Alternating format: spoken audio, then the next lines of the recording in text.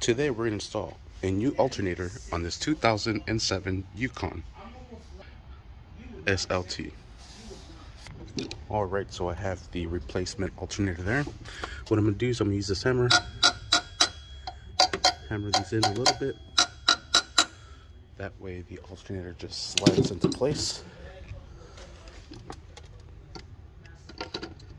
There it is.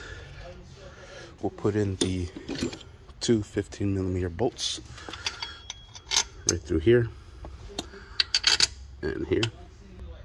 Alright, so with the 15mm socket, we'll secure these bolts down. Alright, there it is. Alright, so I have the belt on the tensioner pulley and looped all around where it needs to go. I'm going to go ahead and compress this and put the belt right over the alternator. Alright, and there it is. I'll release it. Next, we'll connect the pigtail. Well, actually, we'll connect this one first, since that one's easier. It's going to take a 10mm nut that we'll put into place, and we'll secure it with a 10mm. Alright, we'll put that right back on. Alright, cover is on. Pigtail is on. Now we'll just connect the negative terminal, and there it is, nice and secured.